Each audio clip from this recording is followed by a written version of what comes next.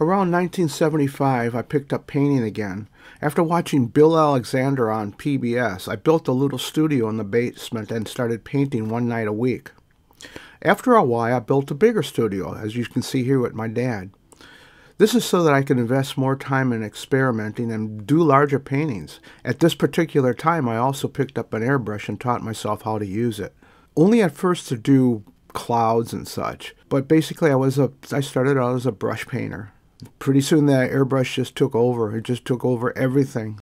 One day, one of my fellow students from Parkside saw me at a store and asked me if I was still doing the surrealistic paintings that I was doing out at Parkside, and I said, no, not really. She says, well, can I come over and see your artwork sometime? I said, well, sure, come over anytime. Matter of fact, you can come over right now. And she did. She followed me home, and she walked into the studio that we have on the back of the garage, and when she saw what I was doing, she just kind of grabbed her chest and went kind of backwards on her heels, and she says, wow, this is not what I expected. And after looking at it for a while, she said, I've never seen anything like this before. You know, you should enter this in Wisconsin watercolors. I work over there every once in a while, and I think that this would really fit in really well. And I says, well, okay, let's give it a shot. So I guess Beverly Coleman Hayes was the one who really got me started on the show circuit.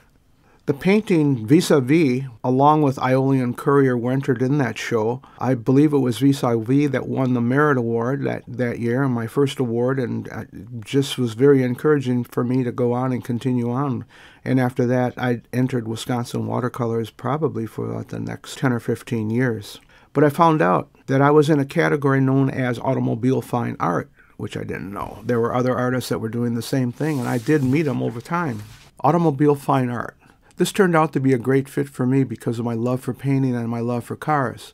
Instead of painting whole cars, I focused on the abstract reflections of just certain parts of the body and the grills. I could let my imagination go wild in the reflections, often telling a story in the content. I became quite well known, which led to future articles, covers, and well-known car magazines, interviews, and other things that were going on in the automobile industry. I was seeming to get involved with, being asked by other people to come and talk with them and show them what I've been doing. Pretty soon I became internationally known because of the shows that I was doing, as well as many commission paintings for people from all walks of life. When I would do commission work, I loved putting the cars in context with the people's lives, putting in details or reflections of memories of the good times in their lives when they had the car, just to personalize it.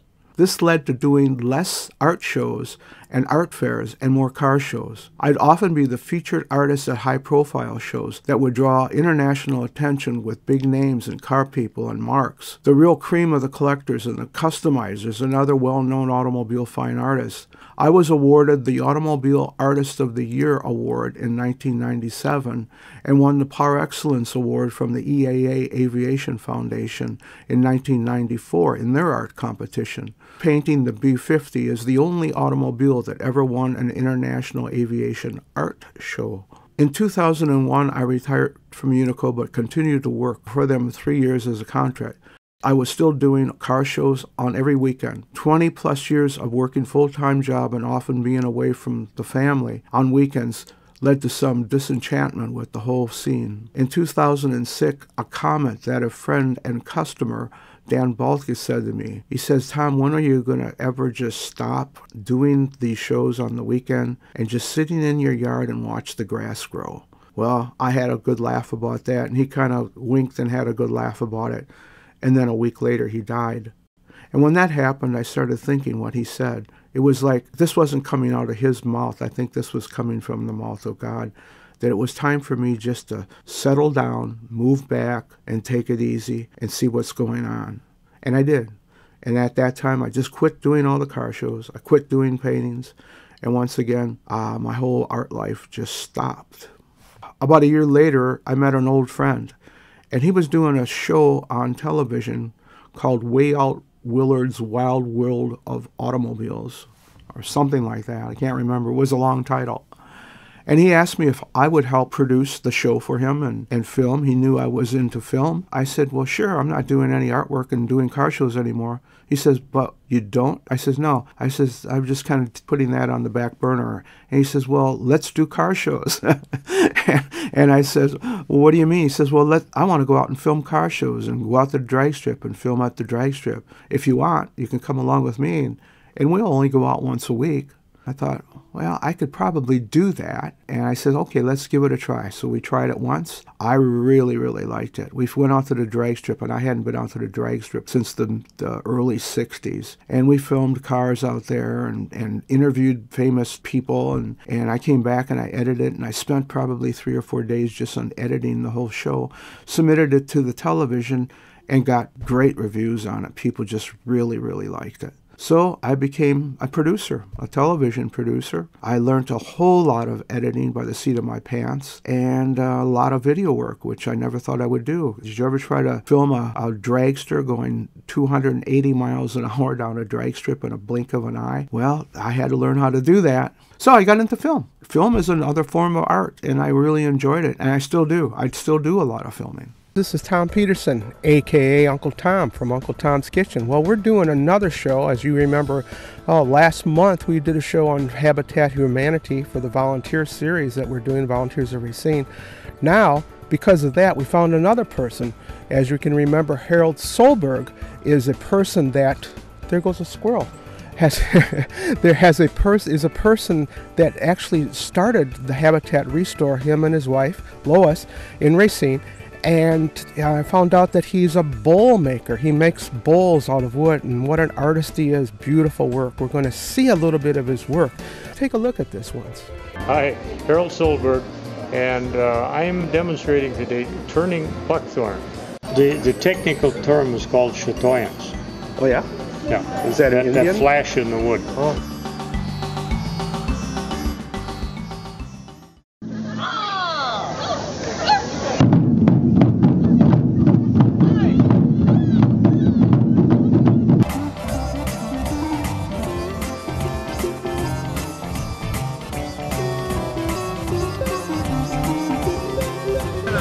I ran out of gas in my rod. Can you give me a ride, man?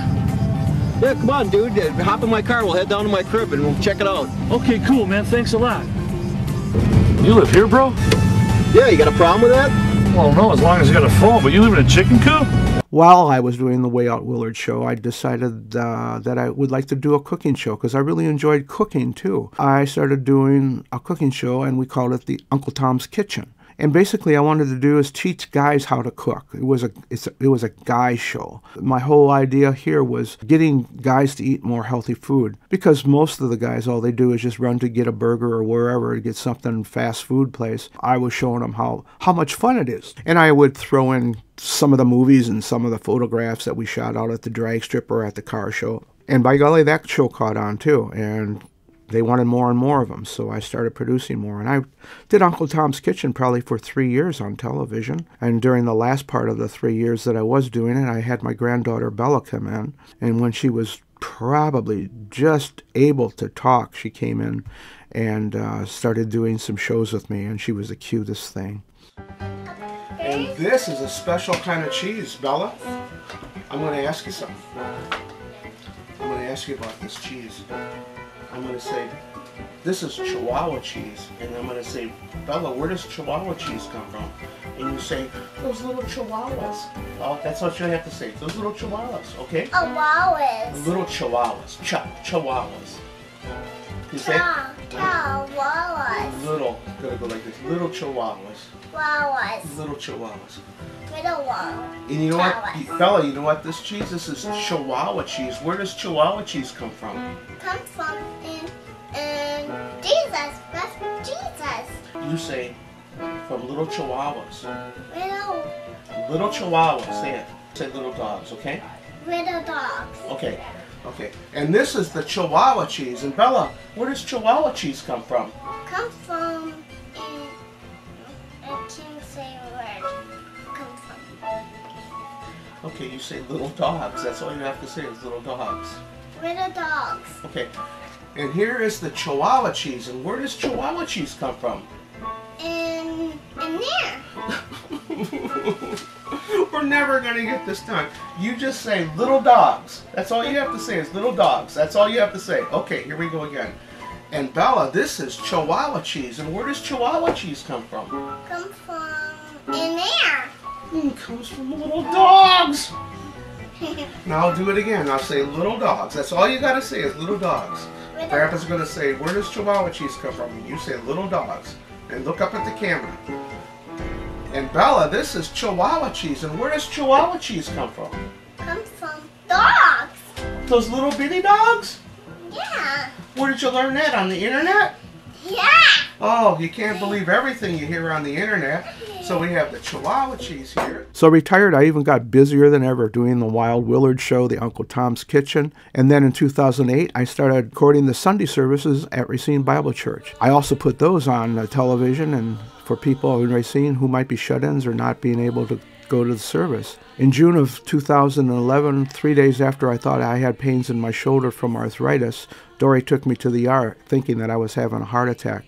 They didn't think so, and they were about ready to send me home, and suddenly I flatlined and went into seizures. They brought me back to life after 10 minutes of work. They put in a stent, and I was in the hospital for a week. Sent home to get stronger and scheduled for to come back in a month for a triple bypass, which turned out to be a quadruple bypass during the surgery. Needless to say, I dropped the Wild Willard show and doing car shows. I dropped Uncle Tom's Kitchen sometime later in that year, but continued to do the RBC services and expanding to distributing the DVD services to several local nursing homes and residents who couldn't get out to see the services. In 2012, my cousin Shirley said that I should get back into painting, and she took me to my first geezer meeting on a Wednesday morning. This dragonfly painting that's in the back here was my first effort.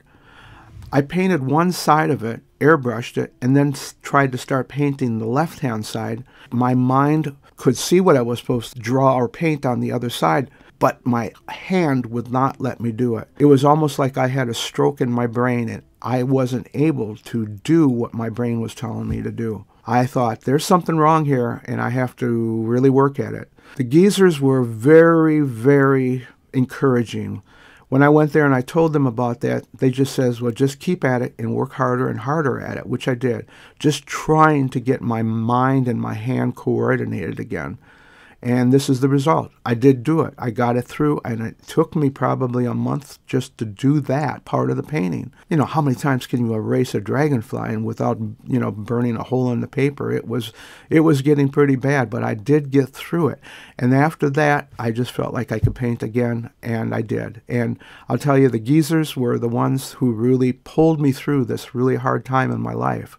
Another friend of mine says, well, listen, why don't you try painting something with cars again? And I thought, I don't want to do that anymore. He said, but I got a truck, and all I want you to do is to just take a piece of the chrome that's on the car that says Apache on it and paint a scene in it. And right away I had a vision.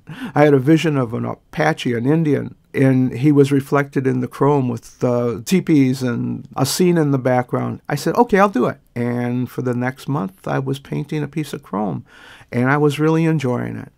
So slowly but surely, I'm getting back into art. My cousin Terry came along on the scene. He was a retired art professor from Rochester, Minnesota. And he started teaching me more and more about abstract art again and how much fun it is to paint with a stick and just taking a whole bunch of paint and putting it down on a canvas and then just moving it around with sticks that you find on the ground and paint instead of paintbrushes using leaves. And I was giggling like a little kid. This was so much fun. Sooner or later, I just started working more and more in abstract art, just letting my hands do what my mind was seeing, you know. And then I learned how to do pour paintings. I don't know if you know what pour painting is, but this is a video of me doing a pour painting that we did for for RAG, for the show downtown at the Starving Artists Fair. I was doing the tabletop. sometimes I just didn't stop with the pour painting because I would look at it and I would see like creatures in the pour. And I thought, hey, maybe I can bring those out. So I started bringing them out with pencil, started bringing them out with paint, I started bringing them out with ink. And I was just having a great time. I was learning from a fellow by the name of Peter Draws. That's not his name, but it was Peter, and his show was called Peter Draws. And it was all about letting your mind go and just doodling. And I thought, doodling, I like doodling. I used to love to doodle. I doodled all over my notebooks all the time. And I started doodling. I started seeing these little creatures and whatever was inside these pour paintings and started bringing them out. Had fun. You'll see some of those here too.